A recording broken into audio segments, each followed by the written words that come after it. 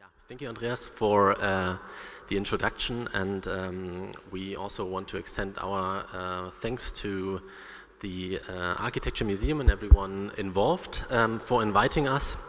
We're very happy to be part of the Future Architecture Platform Network this year because it gives us the chance to reflect on the project we will be showing to you in like different circumstances, and today we'd like to do that with the outline which was given to us for the symposium. So we kind of went through reflecting again on that topic under the umbrella of transformation, and there was one phrase in the brief which stood out to us because it kind of concerns a lot of the parts of the research we were doing, which says that an overwhelming part of construction deals with the transformation of existing buildings, and in that sense architecture is never really complete but always in a state of transformation. So we will show to you that this is pretty true for certain parts and certain details, but in slight alterations for our research.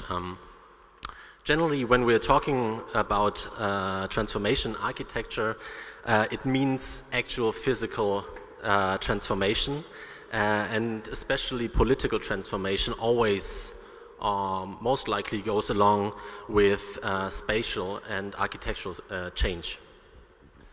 But in the case study that we will introduce to you today, structurally, nothing has changed since the year 1999, which is the year of the inauguration of the building that we're going to show you in a little while.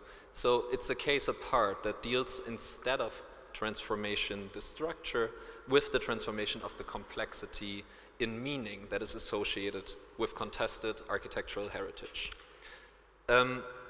Preservation of heritage, in that sense, question of transformation usually deals with preserving the actual physical structure of architectural fragments, and we have rules for that, rules how we deal with these elements. But what we lack, we would say, is guiding principles of how we can preserve or at least discuss the inscripted or the hidden, the underlying meaning within architecture that in many cases relates to much broader and in most cases even political circumstances. So what we instead like to show with this lecture titled The Political Church is an attempt to broaden our understanding of contested heritage by seeing transformation as an integral part within the lifespan of architecture and not treating structural problems or a decaying facade as something that is solvable, but something that rather needs attention. The Political Church project therefore sees possibility in the varying nature of architecture's significance and a chance to instigate a new perception of contested sites and architecture. And in this sense, it means not only to interpret this case study of the Cathedral Christ the Savior in Pristina as an obvious illustration of Serbian nationalism, but also as a readable object in the post-conflict debate about disputed architecture, and to ask how we might deal with buildings in similar post-conflict situations, both on a local level in these countries, but also on a more global scale. The phrase, the political church, actually is nothing that we ourselves came up with. It's something that we actually took from an initial visit, or from the initial visit to Pristina, when we got a tour of the local campus where this church you see in the back is situated, and it was introduced to us as the sort of political manifestation of Slobodan Milosevic's regime, and therefore is the political church. And it was not necessarily, but also of course this kind of ruined structure, which is, I mean, in its imposing way very appealing, but more this side note of its political implication that sparked a deeper interest about it.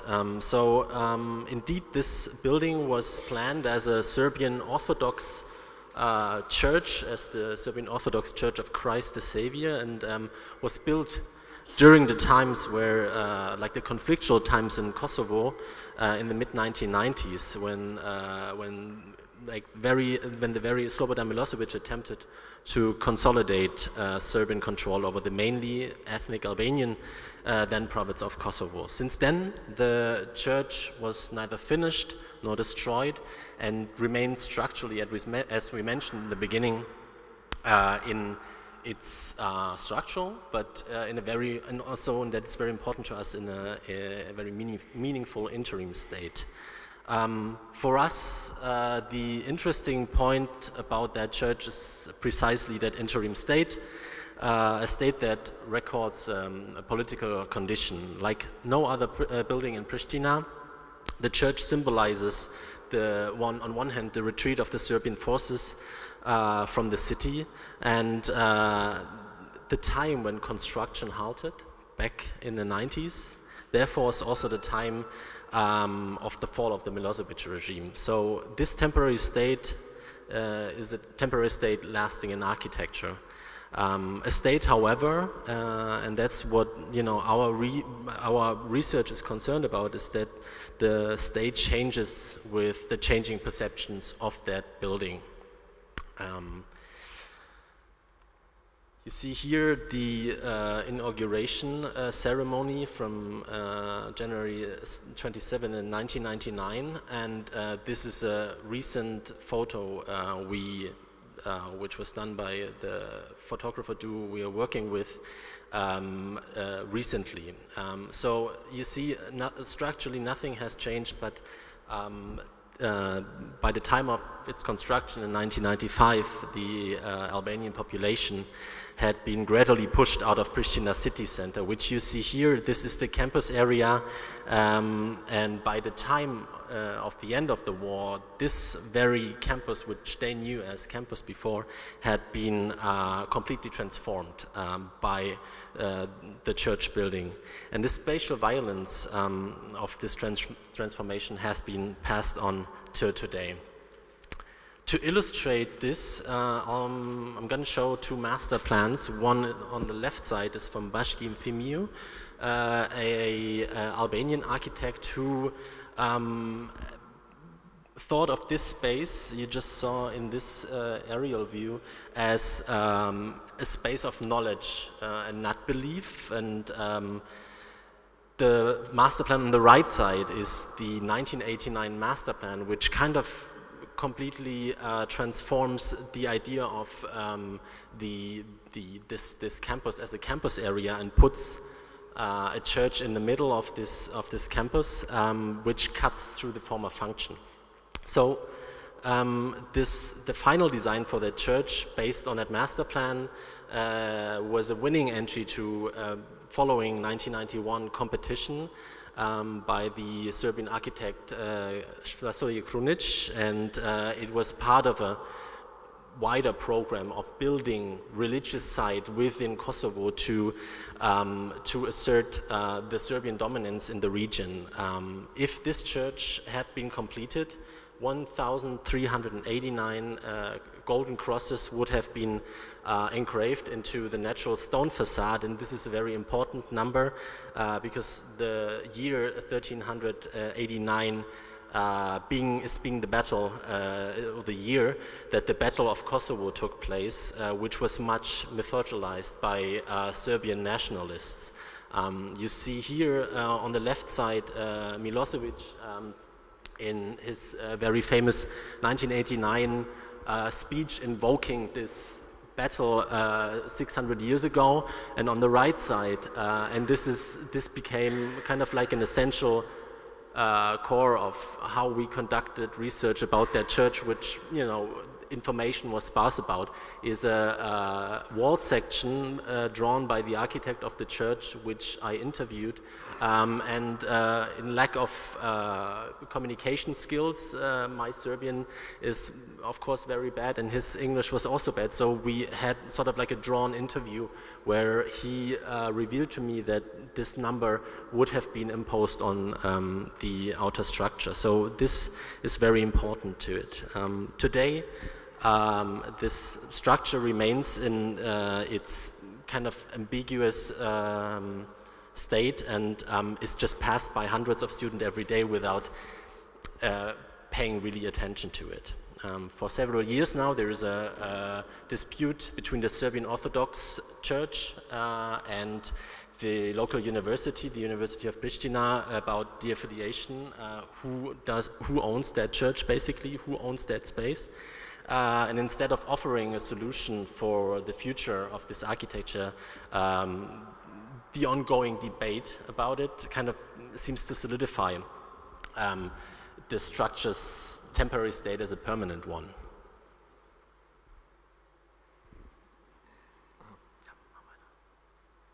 Okay. So our research therefore focuses on a, let's say, cross-disciplinary approach to not only investigating this building, but to contested heritage in general, as a necessary tool for the productive examination of sites like this.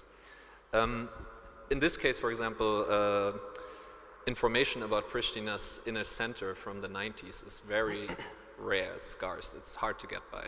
So this case study was primarily set out to provide basic sources of information and foster the awareness for how contested spaces similar to this could be approached collectively.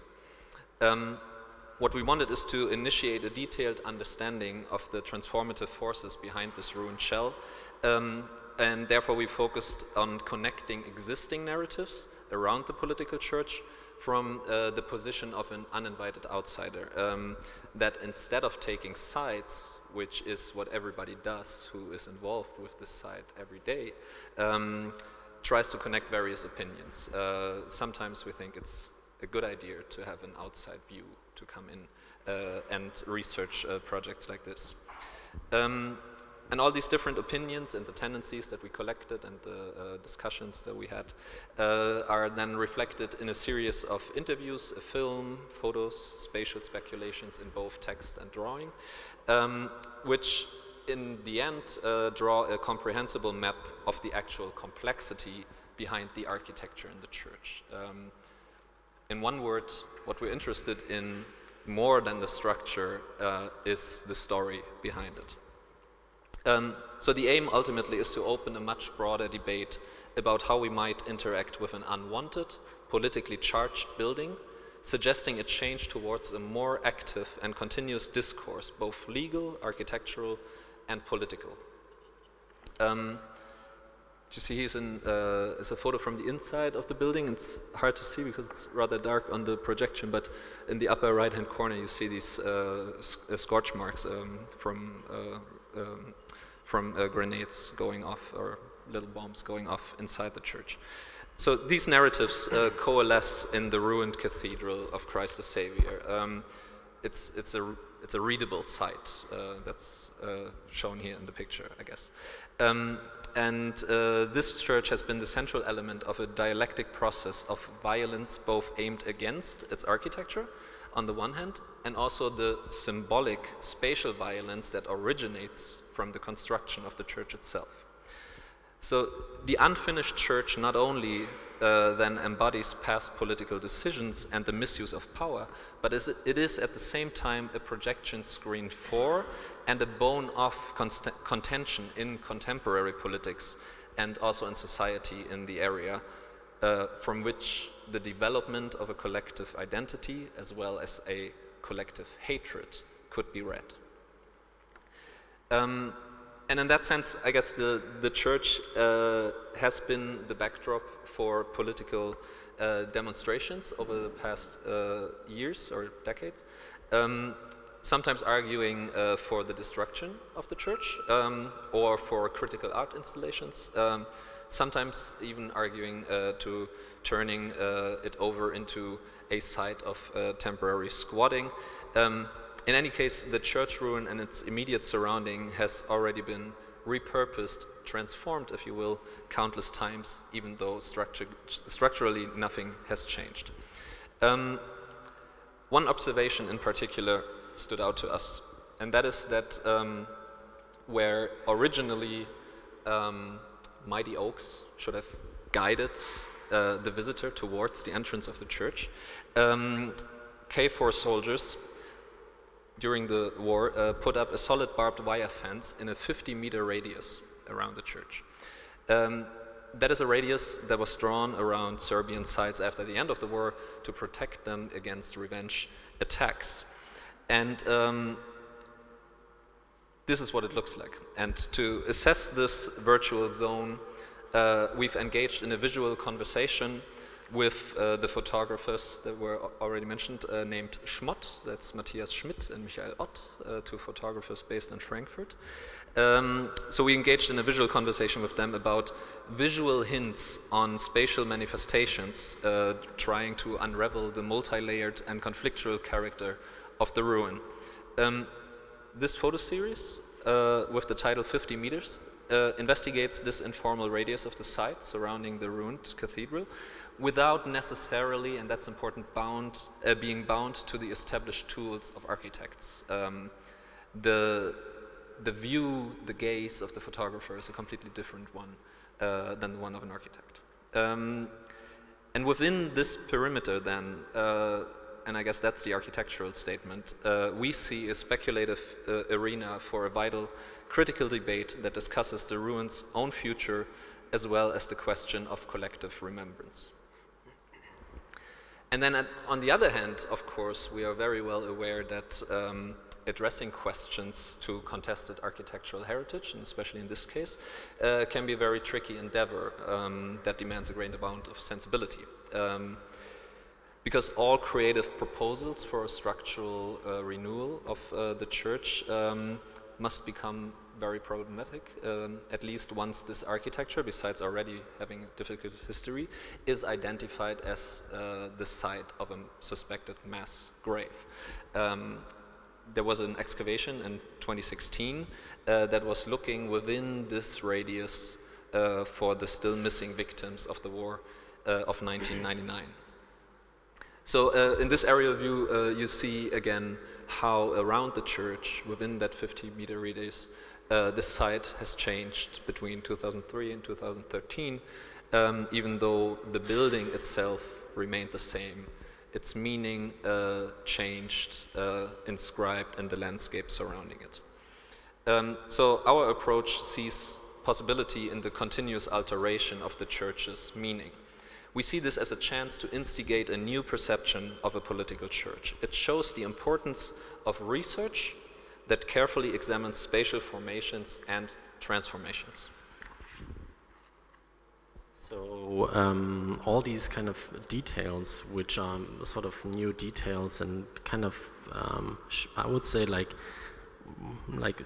new added details in and around the church, like the pigeons you see, which are reusing, which are the actual ones who are reusing the space, kind of become the new equivalents of the original planned structure. And these fragments and imprints could be much more important than the actual building itself. So instead of solidifying this ruined architecture in Pristina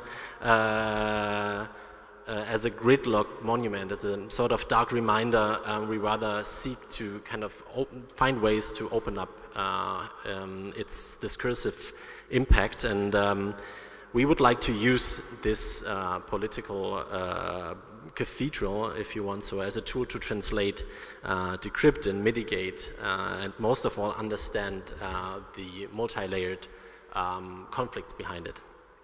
So to enable the ruin as such an initiator of a lasting public debate, it needs a medium of translation that shows the path of influences on its architecture and that results in an understandable language. Our focus, and I think this is very important, lies not necessarily on solving the legal conflict, of course. This is not our competence as architects, but also not its structural future. And I think this is very important to us, because the ambition here is merely to create an accessible and understandable narrative that basically describes the current state of that architecture. Questions like how could we formulate an intervention in that place? Is there a possibility of transformation at all? that would come after that process of actually providing first-hand information of what we did with the initial approach to that spatial formation. So, coming back maybe to what we quoted earlier from the brief for the symposium, I think we would agree that architecture is not only about building anew, but we would like to add that maybe sometimes it's not about building at all. So it's important to us that we do not necessarily try to develop new architectural solutions for this church, but instead we focus on the description of the current state. The aim is to approach this case study that lingers between coexistence and conflict in an unbiased way, and from the position, as I said, as an uninvited outsider, so that we might possibly ask unorthodox questions that open a vital debate in the first place.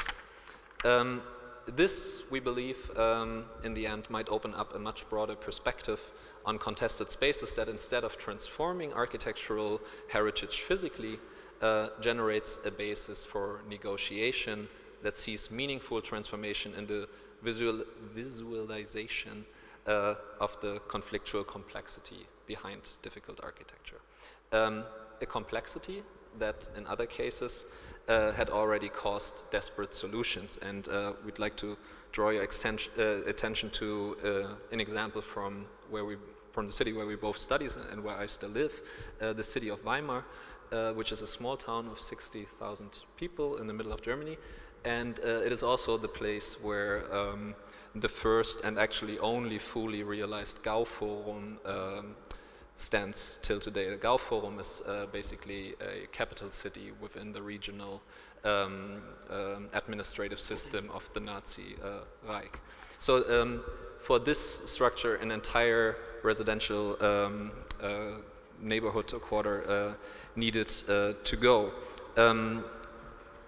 And that in favor of a marching ground and a vast array of governmental buildings that are also topped by a very imposing structure that you see on the upper left, which is the Halle der Volksgemeinschaft, a congress or assembly hall.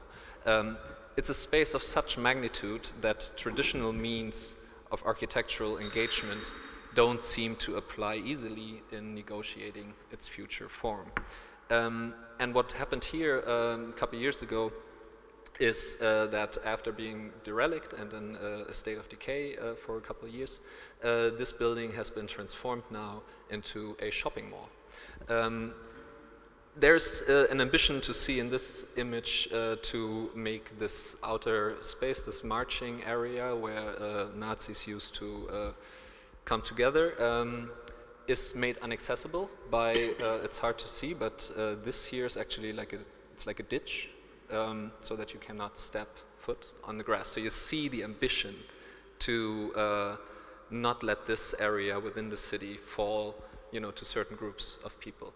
But then on the other hand, there's such a ridiculous use on the inside. There's this Venetian village. And I guess what we're arguing now is not to say this is not good architecture.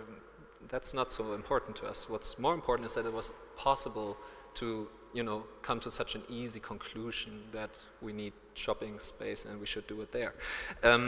And we believe that one of the reasons is that the material that discusses the entire history of the building has not been properly made available to the entire population of the city. This image is quite important actually because you see these beams on top. They need to remain visible because there was a call from the Heritage Preservation Department, because they are made from concrete and not from steel. The reason being that by the end of the war, Germany ran out of steel. So they are built completely from concrete, and it's very unique. And so even though I guess the people running this place would have liked a continuous starlight ceiling, they need to show this. And this, I guess, shows a little bit of the history of the building, but nobody knows about it. And I think coming back to our original starting point, this is what we as architects also have the responsibility to do, is to educate people about the stories behind the structure. So starting with the case study of the church in Pristina, we see the potential for an ongoing critical spatial approach in other contexts as well, that might even develop into an archive of contested political heritage, both in Europe and beyond. This production of knowledge about objects and the processes they inform is, I guess, done in 2 steps. First, a comprehensive research and collection of information, as well as its documentation and dissemination, which can lead to conferences, can lead to publications and exhibitions. And secondly, the discussion, the evaluation, and further development of these findings in a fitting setting, which could be a workshop format with the public body of the city. So by linking various sides of unwanted, politically charged, or differently contested architecture and spaces, we would like to encourage a shift towards an active and continuous form of exchange. We'd like to foster a broader awareness of what actually makes buildings political and what role architecture itself plays within the process of the transformation of spaces.